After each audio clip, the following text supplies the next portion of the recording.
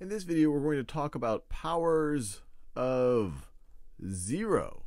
And just as a little bit of a reminder, let's start with a non-zero number, just to remind ourselves what exponentiation is all about. So if I were to take 2 to the first power, one way to think about this is we always start with a 1, and then we multiply this base that many times that 1. So here we're only going to have 1, 2. So it's going to be 1 times 2, which is, of course, equal to 2. If I were to say, what is 2 to the second power? Well, that's going to be equal to 1 times, and now I'm going to have two 2's, so times 2 times 2, which is equal to 4. And you could keep going like that. Now, the reason why I have this 1 here, and we've done this before, is to justify, and there's many other good reasons why 2 to the 0 power should be equal to 1. But you can see if we use the same exact idea here, you start with a 1, and then you multiply it by 2 0 times. Well, that's just going to end up with a 1.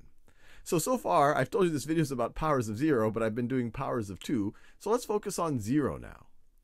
So what do you think 0 to the first power is going to be? Pause this video and try to figure that out. Well, you do the exact same idea. You start with a 1, and then multiply it by 0 one time.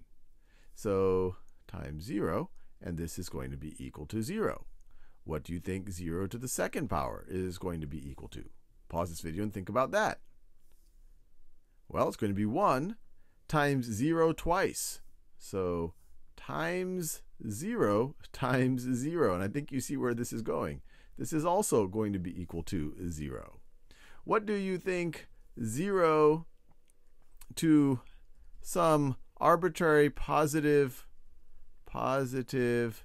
integer is going to be? Well, it's going to be equal to 1 times 0, that positive integer number of times. So once again, it's going to be equal to 0.